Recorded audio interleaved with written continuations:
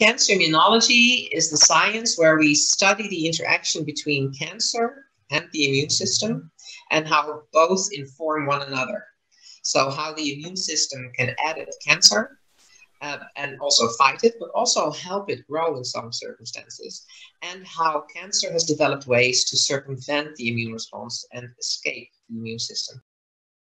Just like viruses, they can mutate antigens, or downregulate antigens so they can no longer be recognized by immune cells, or they create a microenvironment around them that's very suppressive with all these factors that can actually suppress immune cells in their response and in their functioning.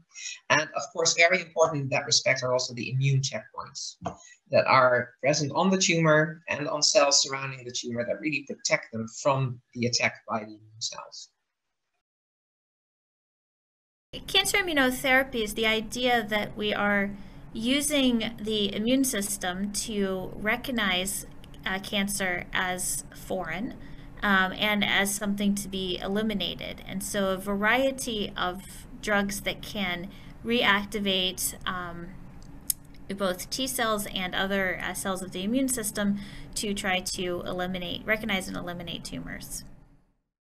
The most successful cancer immunotherapies to date have been the use of monoclonal antibodies. What happened is that we realized that many more cancer patients than anyone had expected actually have T cell responses against their tumor that are just inhibited, and that you can release this inhibition, and that people will actually be able to clear their own tumors based on the endogenous T cell response that they had generated.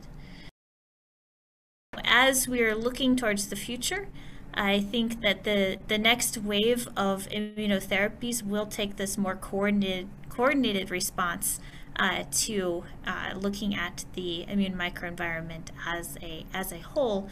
And I expect that we will see more exciting promise to come.